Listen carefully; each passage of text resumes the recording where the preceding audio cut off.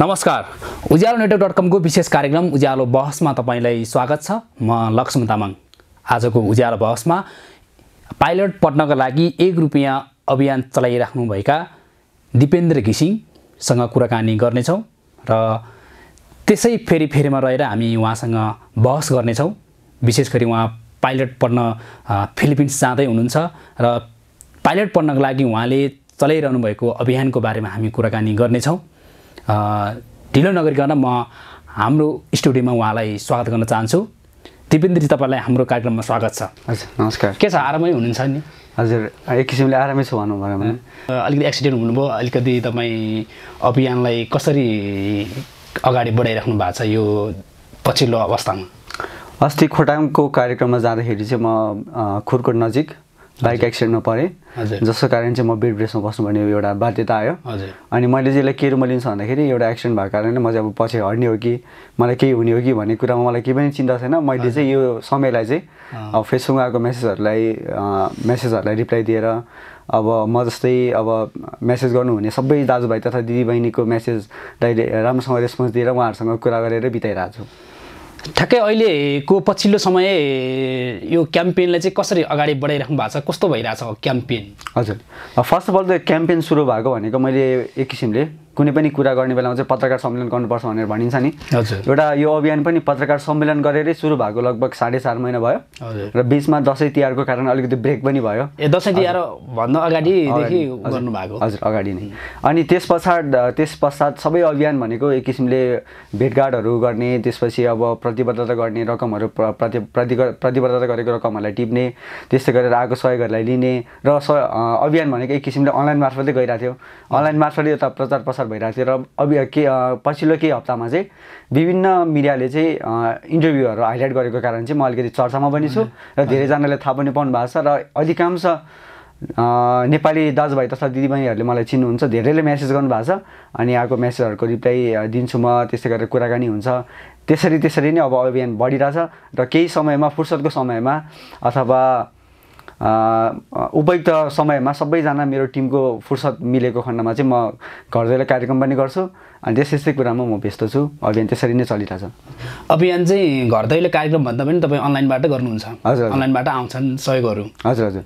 यसमा यो अनलाइन मार्फत गर्नुको बाध्यता चाहिँ के रहेछ भन्दाखेरि अधिकांश युवा चाहिँ सबै विदेशमा भएको कारणले चाहिँ यो अलिकति अनलाइन मार्फतै अलिकति बढी गयो। घर दैलो कार्यक्रम त्यति हिँड्नु भएको छैन? हजुर, घर दैलो कार्यक्रममा म केही दिन हिँडेको छु र एक किसिमले उहाँहरूलाई चाहिँ कस्तो भन्दाखेरि कुनै वर्गले चाहिँ अनलाइन मार्फत ब्याङ्किङ चलाउन नआउने बुवा आमाहरूलाई चाहिँ त्यसरी भेट्दाखेरि चाहिँ उहाँहरू एकदम खुसी हुनुहुन्छ, आशीर्वाद दिनुहुन्छ। त्यो आशीर्वाद लिनको लागि भए पनि म घर दैलो कार्यक्रम गर्छु र मलाई बेसी आनन्द अथवा बेसी खुसी चाहिँ घर दैलो कार्यक्रम गर्दाखेरि नै आउँछ। अनि घर दैलो कार्यक्रम गर्ने बेलामा नचिन्ने मान्छेहरूले एक किसिमको प्रश्न गर्नुहुन्छ, जिज्ञासा राख्नुहुन्छ।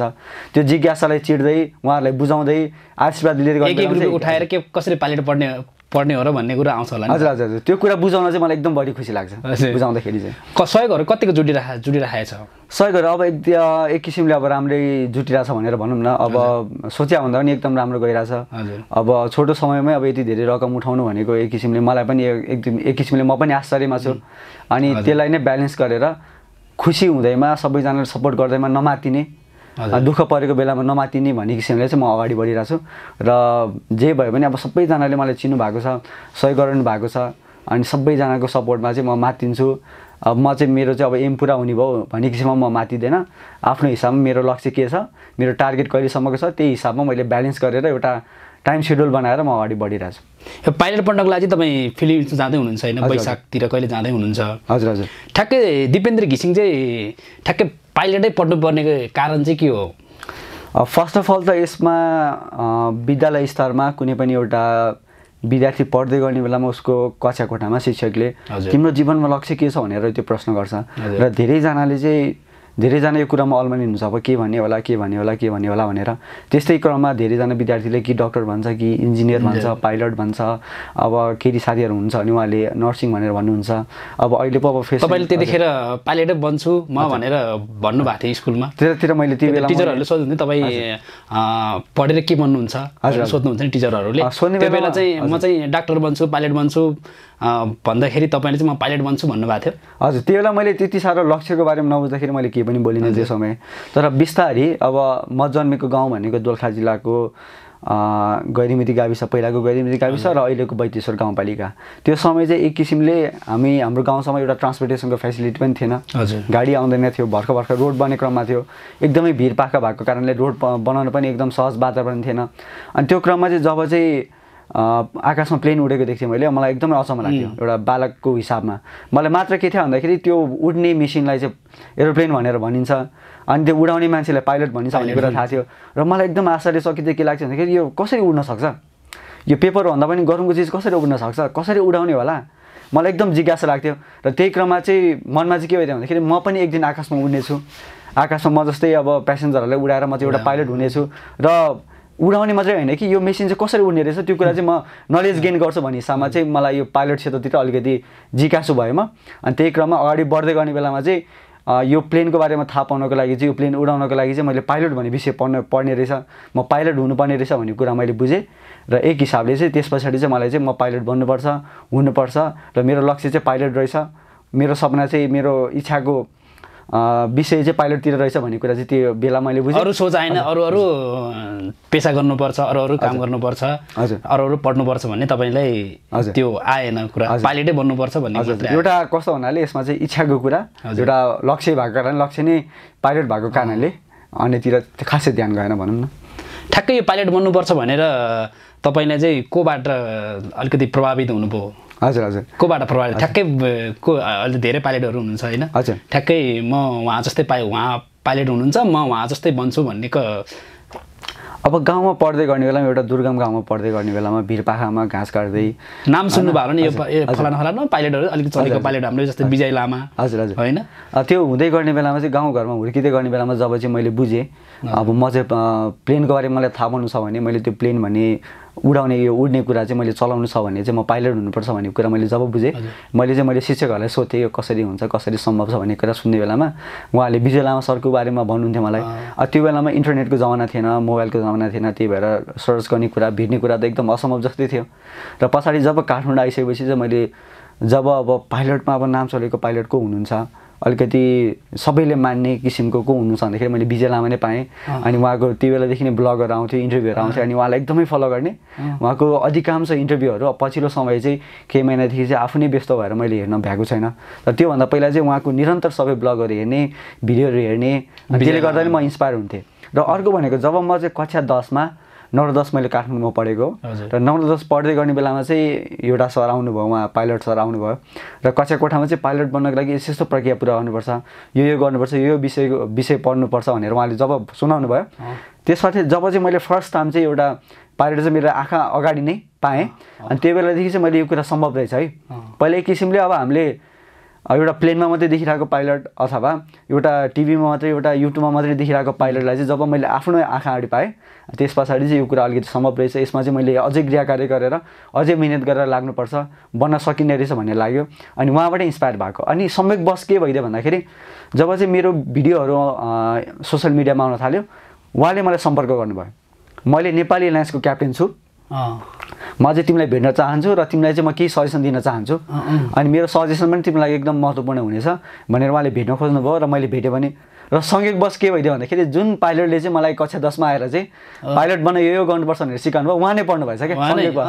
अनि मैले उहाँलाई एकदम हजुर नेपाली एयरलाइन्सको पाइलट अहिले हुनुहुन्छ उहाँ, अनि एकदम खुसी लाग्यो त्यो गर्दाखेरि। अनि अहिले धेरैजना पाइलटहरू मैले सम्पर्क गरेर यो गर ऊ गर भन्नुहुन्छ, अनि मैले त्यो गरिसकेँ सर, मैले यो गरिसकेँ। उहाँले एकदम तिमी धेरै अगाडि बढिसकेका रहेछौ, अनि हामीले सुझाउनु पर्ने केही कुरा नै रहेनछ, तिमीले सबै कुरा गरिसकेका रहेछौ भनेर भन्नुहुन्छ। र कुनै समयमा चाहिँ मलाई गाह्रो केही परेको खण्डमा, केही कुरा मैले नबुझेको कुरा छ भने चाहिँ म उहाँहरूलाई नै सम्पर्क गरेर कुरा बुझ्छु। यो अभियान चलाउँदै गर्दाखेरि एक रुपियाँ उठाएर मैले यति धेरै पैसा कसरी उठाउने होला भन्ने लाग्यो नि तपाईँले? हजुर, यसमा फर्स्ट अफ अल त म कक्षा 10 भन्दा मुनिको कक्षाहरूमा मलाई कहिले पनि लागेन कि मसँग पैसा नभएको कारणले मैले कहिले पनि पाइलट पढ्न पाउँदिनँ, अथवा पैसा नभएको कारणले कोही विद्यार्थी चाहिँ लक्ष्य प्राप्तिसम्म पुग्न सक्दैन भन्ने कुरा चाहिँ झुट हो भन्ने नै मलाई लाग्थ्यो। किन भन्दाखेरि मलाई कक्षा कोठामा शिक्षकहरूले सिकाएको कुराहरू, गुरुवर्गले सिकाएको कुरा, मेरो किताबले सिकाएको कुरा नै त्यही थियो।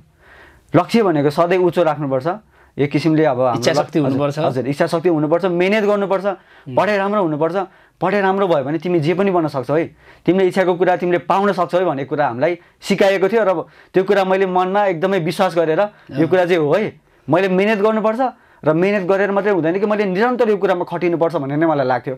र मैले निरन्तर खटिए पनि एक हिसाबले एउटा बालक भएको नाताले गाउँमा बेबोज हुने बेलामा पनि बेबोजमा नगइकन मैले किताब पढेर बसेँ। कतै घुम्न जाने बेलामा सबैजना फ्यामिली नै घुम्न जाने बेलामा पनि म घुम्दिनँ, म जाँदिनँ, म चाहिँ मिहिनेत गर्छु, म किताबै पढ्छु। अनि अझ किताबको करिकुलम टेक्स्टहरू सबै सकेको छ भने पनि म बाहिरी किताब पढ्छु, म एक हिसाबले म आफैले एक्सप्लोर गर्छु, म बुझ्छु भन्ने हिसाबमा मैले समय बिताउँथेँ। भनेपछि त एउटा बालक भएको नाताले मैले केही पनि गल्ती गरेर हिँड्छु। हामीलाई सिकाएको कुरा के छ भन्दाखेरि तिमी जुनसुकै लक्ष्य ल्याऊ, एउटा लक्ष्य भनेको जहिले पनि उच्च राख्नुपर्छ, तर त्यो लक्ष्यमा निरन्तर खट्यो भने तिमी त्यो लक्ष्यसम्म पुग्न सक्छौ भनेर कुरा सिकाइएको थियो। र मैले कक्षा 10 त्यो कुरा नै मैले मनमा लिएँ र त्यही अनुसार निरन्तर बढेँ। तर ठुलो भइसकेपछि जब चाहिँ यो पैसा भन्ने कुरा बुझेँ मैले, पैसा चाहिन्छ, पाइलट बन्न पैसा चाहिन्छ, डक्टर बन्न पनि पैसा चाहिन्छ, स्कलरसिपमा नाम निकाले पनि पैसा चाहिन्छ, एकदम दुःख हुन्छ भन्ने कुरा बुझेँ। र नेपालको कन्टेक्स्टमा त अझ तिमी डक्टर हो, तिमी व्यापारी हो, अथवा तिमीले एउटा सामान्य पसल चलाऊ, तिम्रो चाहिँ एउटा राजनीतिक पहुँच हुन्छ चाहिन्छ भन्ने कुरा मैले बुझेँ। त्यस पछाडि चाहिँ मनमा के आयो भन्दाखेरि यो कुरा कसरी भयो, मैले त्यो कुरा त पहिला पढेको थिइनँ। किताबले त मलाई जहिले पनि you should be hard working, you should be consistent and you should be well discipline भन्ने कुरा सिकाएको थियो। तर यो राजनीतिक पहुँचको कुरा कहाँनिर बिचबाट आयो, यो पैसा भन्ने कुरा बिचमा किन आयो? पैसा भन्ने कुरा त मलाई किताबले कहिले पनि सिकाएको थिएन, पैसा ठुलो कुरा हो भनेर त मलाई किताबले कहिले पनि सिकाएको थिएन भन्ने प्रश्नले चाहिँ मेरो मनमा धेरै हान्यो। अनि त्यही कारणले त्यो प्रश्नको उत्तर पाउनलाई भए पनि चाहिँ मैले यो अभियान चलाएको। र धेरैले लाग्न सक्ला एउटा बुवाले अर्कै बिहे गरेर बसेको बुवा, अर्कै बिहे गरेर बसेको आमा, त्यही कारणले चाहिँ उसको आमा बाउबाट भएन र उसले चाहिँ पैसा चाहेको कारण चाहिँ अभियान गर्यो, एउटा सस्तो काम गर्यो भनेर धेरैजनाले सोच्नु होला। तर यो कुरा एकदमै गलत हो। मेरो भाइहरूलाई सोध्नुहोस् अथवा मेरो सबै सहकर्मीहरूलाई सोध्नुहोस्, मेरो आफन्तहरूलाई सोध्नुहोस्, जब चाहिँ म कक्षा 6-7देखि नै पढ्दै थिएँ त्यो बेलादेखि नै म उहाँहरूसँग एउटा सामान्य कुराहरू, एउटा बिहेको कुरा अथवा गाउँघरको कुरा भन्दा बाहेक चाहिँ यो मेरो लक्ष्यसम्म म कसरी पुग्न सक्छु, यो मेरो लक्ष्यसम्म पुग्नको लागि तपाईँको साथ समर्थन के रहन्छ भन्ने हिसाबमा म मिटिङमा बस्थेँ अरे। भनेपछि त यो पाइलट अध्ययनको कुरा अथवा यो पाइलट अध्ययनको लक्ष्यलाई प्राप्त गर्नको लागि मैले पहिल्यैदेखि नै निरन्तर लागिपरेको थिएँ। र पछाडि जब चाहिँ मैले +2 सकाएँ, +2 सकाउने बेलामा नि यो मेहनतको कुराहरू, यो दुःखको कुराहरू धेरै जोडिन्छ, त्यो पछाडि कुरा गरौँला। दुःख भनेको आफ्नो ठाउँमा छँदैछ। जब चाहिँ 12 सकिसकेपछि चाहिँ जब चाहिँ मैले मेरो लक्ष्य प्राप्तिको लागि यति रुपियाँ लाग्ने रहेछ भनेर सबै कुरा अब बुझिसकेपछि जब चाहिँ मैले बुवालाई भन्न थालेँ, आमालाई भन्न थालेँ, उहाँ एक किसिमले टाढिनु भएको छ। एउटा बुवा भनेको अर्कै फ्यामिलीमा भएको मान्छे, मम्मी पनि अर्को फ्यामिलीमा भएको मान्छे, उहाँहरूको प्रायोरिटी अर्कै छ, उहाँले मलाई एउटा प्रायोरिटीको रूपमा राख्नु भएन। जसको कारण चाहिँ बुवाबाट म चाहिँ तिमीलाई पाइलट बनाउन सक्दिनँ, म खर्च गर्न सक्दिनँ भन्ने कुरा उहाँहरूको।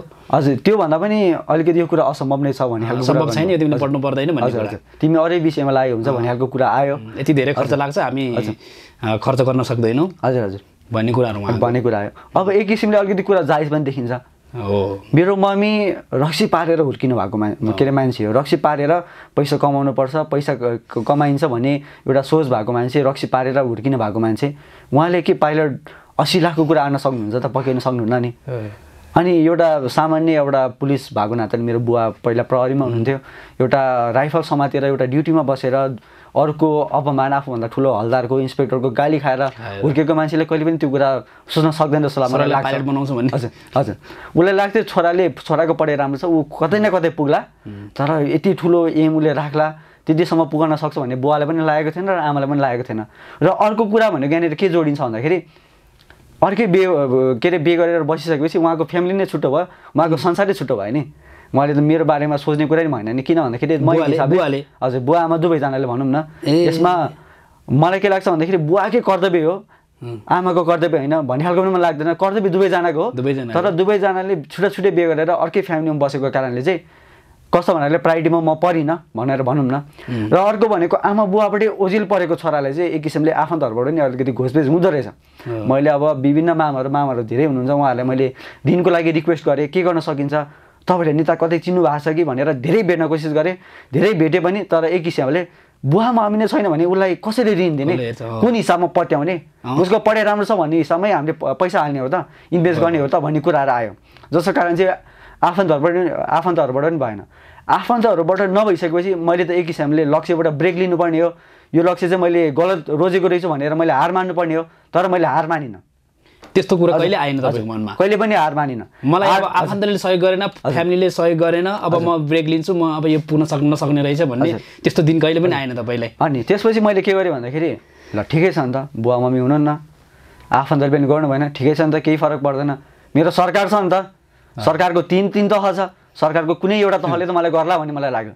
त्यसपछि मैले स्थानीय तहको विभिन्न नेताहरू भेट्न थालेँ, मेयर भेट्न थालेँ, सबै वडाध्यक्षहरूलाई भेट्न थालेँ। भेटेर मेरो प्रस्ताव राखेँ। उहाँले पनि हामी सकेको गर्छौँ, तिमीले एउटा लक्ष्य बोकेको रहेछौ। त्यो बेलामा त अब अहिले पो पैसा उठेको कारण धेरैले पत्याउनुहुन्छ, त त्यो बेलामा त पैसा मसँग जेरो थियो। हजुर, पत्याउने विषय पनि थिएन। त्यो पनि एउटा सानो केटोले होइन, 21 वर्षको केटोले, कलिलो केटाले त्यत्रो पाइलट बन्छु भनेर मेयरलाई, त्यो अरू अध्यक्षहरूलाई त्यस्तो भन्दाखेरि त उहाँहरूले पत्याउन सक्नु भएन। हजुर। एक किसिमले अब उसको अब सर्टिफिकेटहरू हेर्दाखेरि पढाइ राम्रै छ, पढा जस्तो देखिन्छ, तर फेरि हाम्रो क्षेत्रमा अब हाम्रो गाउँमा पढेको पनि कोही छैन। अब कसलाई सोध्ने होला, कसलाई सल्लाह सुझाव लिने होला भन्ने किसिमको कुराहरू पनि उहाँहरूको मनमा आयो होला। र यहाँनिर गाउँपालिकाको कुरा चाहिँ मैले किन क्लियर गर्नुपर्छ भन्दाखेरि गाउँपालिकामा चाहिँ के हुने रहेछ भन्दाखेरि उहाँहरूले गर्न खोज्नु भयो। उहाँले डक्टर पनि पढाइरहनु भएको छ, इन्जिनियरिङ पनि पढाइरहनु भएको छ, तर सुरुमा उहाँले कार्यविधि बनाउने बेलामा चाहिँ गाउँपालिकाभित्र दक्ष जनशक्ति उत्पादन गर्ने भनेर कार्यविधि बनाउनु पर्ने, तर उहाँले चाहिँ डक्टर र इन्जिनियरको लागि मात्रै कार्यविधि बनाउनु भएछ। गल्ती नम्बर 1 त्यहाँनिर भयो। र अर्को भनेको करेक्सन गरेर हामी दक्ष जनशक्ति उत्पादन गर्नको लागि जुनै पनि विषयलाई अनुदान दिने भन्ने हिसाबमा कार्यविधि बनाए पनि पाइलटको लागि चाहिँ के हुने रहेछ भन्दाखेरि पाइलट विषय चाहिँ नेपालमा पढाइ हुँदैन। त्यसको लागि विदेशी जानु पर्यो। र नेपाल सरकारले चाहिँ एप्रुभ गरेको फ्लाइङ स्कुलहरू चाहिँ अधिकांश प्राइभेटै छ। भनेपछि स्थानीय तह भनेको त एउटा स्थानीय तहको विकासको लागि आएको बजेट चाहिँ विदेशमा पठाउनु पर्यो, त्यही माथि एउटा प्राइभेट संस्थाले पठाउनु पर्यो, जुन चाहिँ नियम कानुनवश मिल्दैन। त्यही कारणले यहाँको पैसा विदेशमा पठाउनु पर्यो भनेर। हजुर, त्यो कुरा मिलेन, नियम कानुनपूर्वक मिलेन, जसको कारण चाहिँ अब गाउँपालिकाबाट भएन। यो 1 रुपियाँ पनि गर्नु भएनको मिनिङ चाहिँ के भन्दाखेरि उहाँले गर्न खोज्नु भयो, तर नियम कानुनपूर्वक मिलेन। तर उहाँहरूले चाहिँ रिक्वेस्ट गरेर बाबु तिमी बरु डक्टरै पढ, डक्टर पढेको खण्डमा बरु म मेरो तलब भए पनि तिमीलाई हालिदिन्छु, तिम्रो पकेट खर्च हालिदिन्छु भनेर पनि उहाँले भन्नुभयो, इन्जिनियरिङ पढ भनेर भन्नुभयो। तर मलाई चाहिँ के लाग्थ्यो भन्दाखेरि म चाहिँ आफ्नो इच्छा शक्तिमा, एउटा सपनामा, एउटा लक्ष्यमा चाहिँ दृढ भएर लाग्नुपर्छ है। एउटा शिक्षक पनि भएको नाताले पहिलादेखि नै पाइलट पढ्छु भनेर हिँड्दै आएको मान्छेले चाहिँ म अन्य विषयमा लाग्यो भने उहाँले के सिक्नुहुन्छ त? उहाँको लागि पनि एउटा प्रेरणा बन्नुपर्छ र एउटा चाहिँ लक्ष्यमा दृढ भएर लाग्नुपर्छ भन्ने एउटा उदाहरण स्थापित गर्नुपर्छ भनेर चाहिँ यो आफ्नो लक्ष्यमा चाहिँ म दृढ भएर लागि परेँ भनौँ न। र पछाडि अब गाउँपालिकाबाट पनि नभइसकेपछि मैले अब प्रदेश सरकार गुहारेँ। प्रदेश सरकार चाहिँ अब सोचे भन्दा एकदम कमजोर रहेछ, भर्खर संरचनाको क्रममै रहेछ। र उहाँहरू भर्खरै अब शिक्षा क्षेत्रमा के सुधार गर्न सकिन्छ, छात्रवृत्ति कसरी दिन सकिन्छ भन्ने कुरामै हुनुहुँदो रहेछ। त्यही कारणले अनुदान माग्ने विषय नै भएन। र सङ्घ सरकारमा कुरा उठाउने बेलामा चाहिँ एउटा अचम्मको कुरा भयो। यसमा के छ भन्दाखेरि उहाँले मलाई अचम्मको कुरा के भन्नुभयो भन्दाखेरि डक्टर MBBS पढ्दै गर्ने बेलामा, इन्जिनियरिङ पढ्दै गर्ने बेलामा अथवा कुनै कम्प्युटर इन्जिनियरिङ पढ्दै गर्ने बेलामा चाहिँ धेरै विद्यार्थी, 10 भन्दा बढी विद्यार्थी चाहिँ एउटा शिक्षकको अन्डरमा हुन्छ, त्यही भएर त्यो भनेको शिक्षा भयो। तर पाइलट अध्ययनमा चाहिँ एउटा विद्यार्थी र एउटा शिक्षक भएको कारणले चाहिँ यो शिक्षा भएन। यदि यो शिक्षा नै भएन भने छात्रवृत्ति कहाँबाट होस्, अनुदान कहाँबाट होस् भन्ने खालको कुरा आयो। अनि भनेपछि जवाफ पनि ठिकै छ। उहाँहरूको डिफिनेसनको आधारमा शिक्षा भनेको चाहिँ अब धेरैजना विद्यार्थी एउटा शिक्षकको अन्डरमा बस्छ भने त्यसलाई शिक्षा मान्दो रहेछ। र उहाँहरूको डिफिनेसन अनुसार, उहाँको नियम कानुन अनुसार त्यो छ भने मैले जबरजस्ती गर्ने कुरा पनि भएन। त्यो कारणले अब नेपाल सरकारले पढाउन नसक्ने हो त? एउटा विद्यार्थीले एउटा लक्ष्य राखेको छ, सामान्य कुरा हो। विद्यार्थीले विद्यालयमा गएर पढ्छ, एउटा उसले लक्ष्य राख्छ, र लक्ष्य राखेपछि उसले त्यसमै मिहिनेत गर्छ। मिहिनेत गर्ने बेलामा बुवा आमाले पनि नसक्ने, आफन्तले पनि नसक्ने, गाउँ समाजले पनि नसक्ने, गाउँपालिकाले पनि नसक्ने, प्रदेश सरकारले पनि नसक्ने, सङ्घ सरकारले पनि नसक्ने भनेपछि म अझै एकदमै उत्साहित भएँ। अब जनताकोमा जानुपर्छ भने। अनि त्यसपछि मलाई उत्साहित अझै के लाग्यो भन्दाखेरि एकदम जिज्ञासुमा के भइदियो भन्दाखेरि के यो कुरा असम्भव भयो त? यो कुरा भनेको पाइलट पढ्ने विषय मात्रै होइन कि एउटा गरिब विद्यार्थीले पढ्छ भन्दाखेरि पढ्न नपाउने हो त? नसक्ने हो त? सरकारले पढाउन नसक्ने हो त भन्ने प्रश्न चाहिँ मेरो दिमागमा आयो।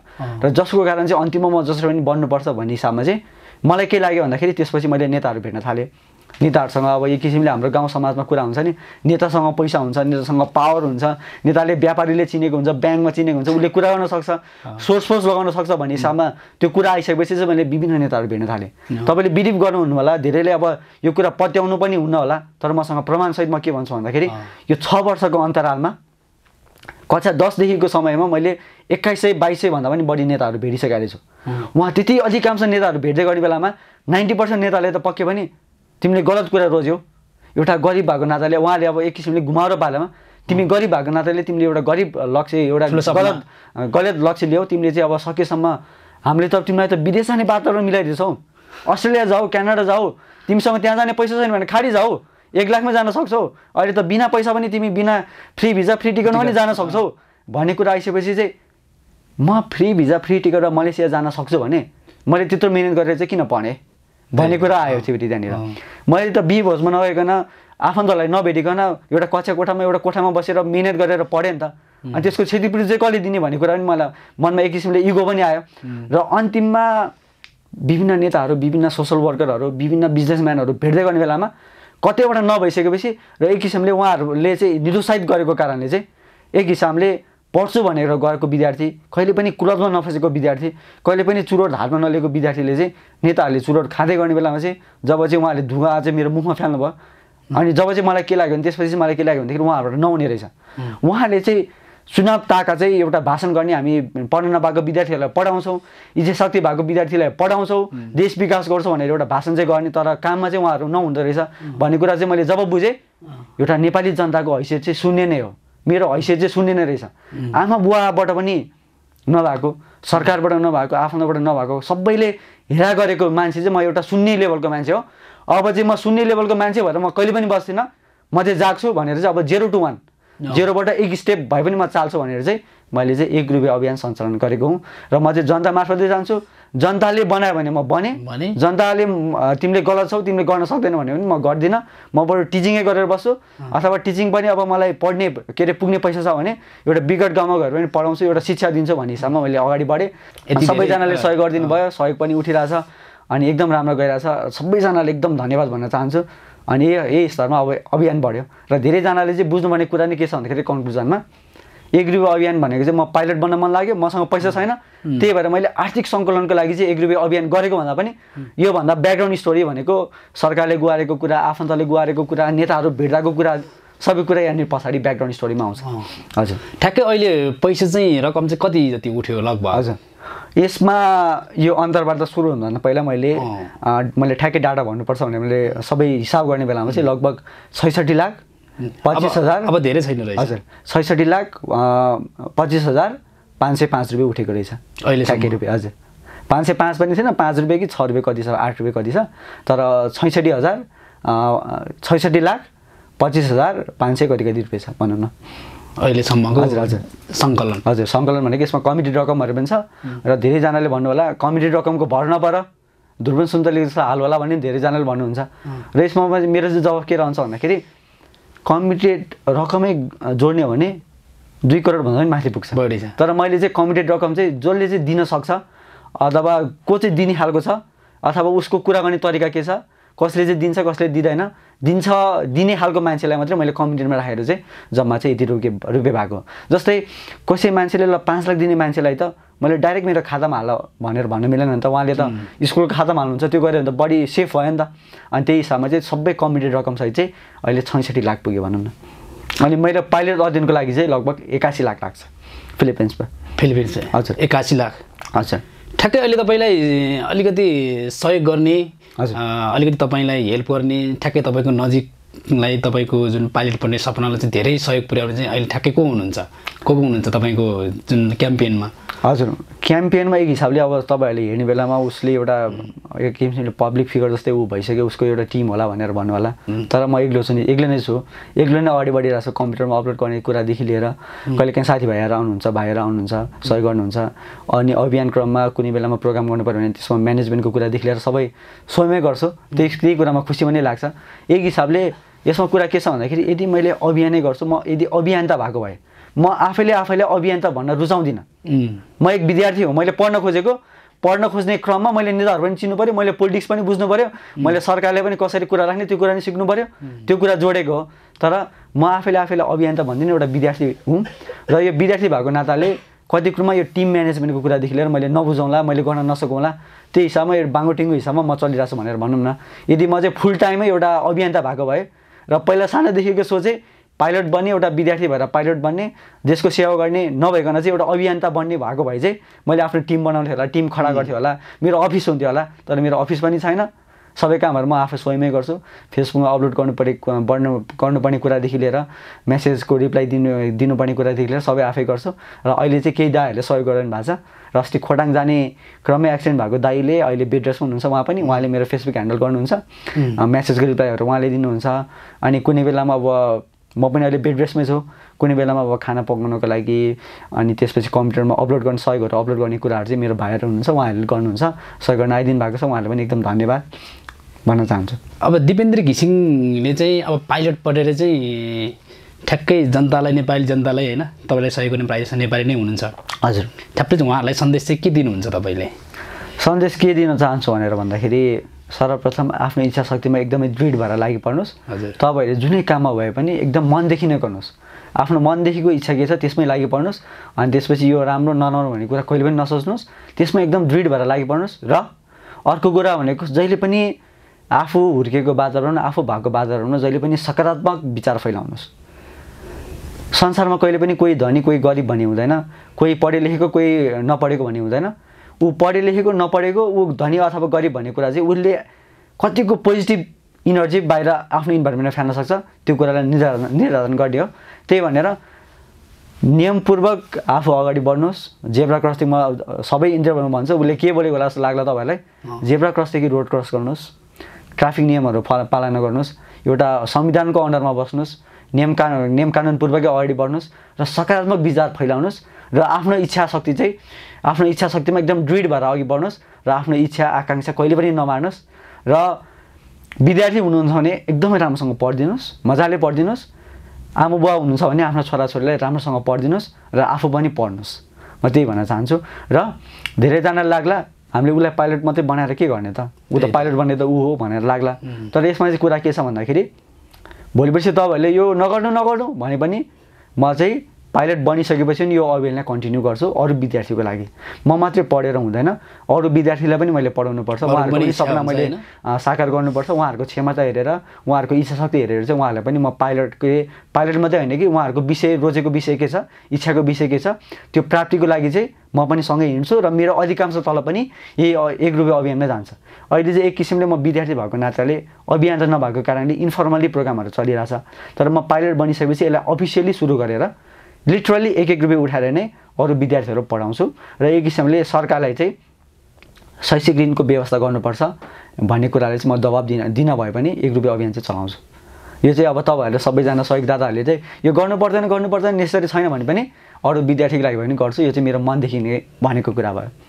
ठिक छ, हामी कार्यक्रममा अन्त्यमा छौँ। लास्टमा हामी तपाईँको पाइलट बन्ने सपना पुरा होस्, हाम्रो उज्यालो नेटवर्क टिम र मेरो व्यक्तिगत तर्फबाट हामी शुभकामना दिन चाहन्छौँ तपाईँले। हजुर, धन्यवाद। हाम्रो कार्यक्रममा आइदिनु तपाईँलाई धेरै धेरै धन्यवाद। आदरणीय दर्शकबिन, हामीसँग हुनुहुन्थ्यो दिपेन्द्र घिसिङ। उहाँ पाइलट पढ्नको लागि 1 रुपियाँ अभियान चलाइरहनु भएको छ। उहाँको क्याम्पेनलाई तपाईँहरूले साथ सहयोग, तपाईँले जति सक्नुहुन्छ उहाँलाई सहयोग गरिदिनु होला। सबैले म यो अनुरोध गर्न चाहन्छु र हाम्रो उज्यालो नेटवर्कको टिमबाट पनि उहाँलाई शुभकामना दिन चाहन्छौँ। आजको कार्यक्रम कस्तो जस्तो लाग्यो तपाईँलाई प्रतिक्रिया दिनुहोला र त्यसै गरी हाम्रो ujyaalonetwork.com लाई हेर्न, पढ्न र